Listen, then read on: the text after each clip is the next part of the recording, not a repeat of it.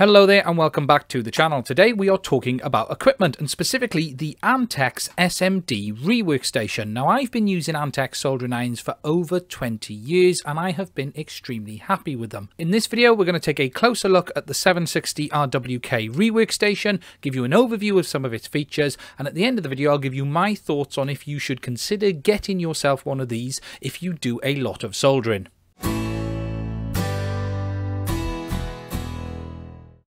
The 760 RWK from Antex is an all-in-one rework station which has a temperature-controlled soldering iron as well as a temperature and air-controlled SMD rework tool. The rework station is fitted with an LED display to show you the temperature of the current selected tool. You have electronic up, down and set buttons. You have a manual fan or air control in the center, and then you have individual on and off switches for either the rework tool and the soldering iron. Moving around to the back, you will find the main on and off switch with a standard 3-pin power cable and a fuse located below. Provided with the station is the Antex TC50 24 volt 50 watt soldering iron. Now if you've used Antex irons before, you will notice that it is of very similar design. One of the reasons I like Antex soldering irons is their very simple tip system that simply push and pull off the heated end of the iron, and just like all of their other ones they have a massive range of tips available, and to replace them you simply pull it off the end and push the new one on, and it means that you can swap tips over nice and quickly when you are changing applications. One of the nice features on this solder station is that the soldering iron isn't actually hardwired and it is connected via a barrel connector at the bottom, and you can remove it if you don't want to use it or you do want to replace the iron in the future. Also included with this kit is a nice stand for the soldering iron, and this allows you to keep it in there whether it's on or off, and it also has the pot at the bottom that allows you to have a small piece of sponge that when wet you can use to clean the tip of the iron. Moving over to the SMD rework tool, this is a 700 watt 23 litres a minute unit. Now this is powered directly from the main base station and it has its fan built into the handle itself. Included with the kit is two nozzles, one larger and one smaller, and it allows you to choose the best one depending on the size of the components you're going to be working with.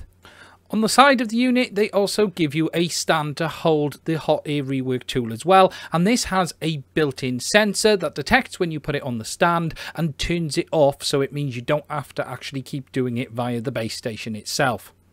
Okay, so to quickly demonstrate the 760 RWK in action, at the moment I've got it switched on and it is currently in standby because both switches at the bottom are in the off position. Now if we wanted to use the soldering iron, we would simply turn on the switch and it would then start to heat to the preset temperature I've already set it to. And as it begins to heat up, you can actually see the display roll through the numbers as it's increasing. Now if I want to change what temperature it's going to, I simply use the up and down buttons here. So I currently had it to 478.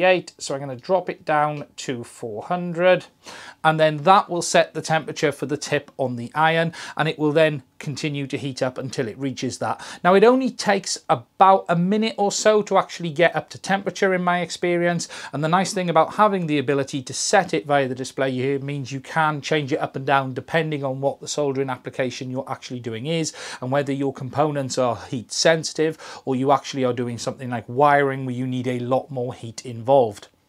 Now the soldering iron has a maximum range of 200 degrees minimum temperature up to 480 degrees maximum, and again you simply adjust this by simply pressing and holding the temperature controls to get it to the desired temperature that you would like.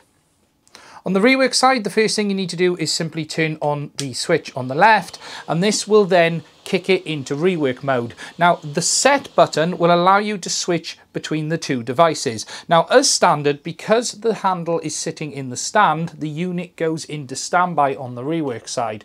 So if I actually just click set, it will jump over and you can see that it currently says sleep. Now if I take the rework unit out of the stand, you can actually hear that it kicks in and it begins to heat. Now the rework station has a temperature range of 100 degrees up to 500 degrees maximum, and in the middle you then have the fan speed control as well. So I've currently got the temperature at 100, so what we're going to do is increase that to 290, and then in the middle we've got the ability to control the actual speed of the fan in the handle as well, and you can hear that changing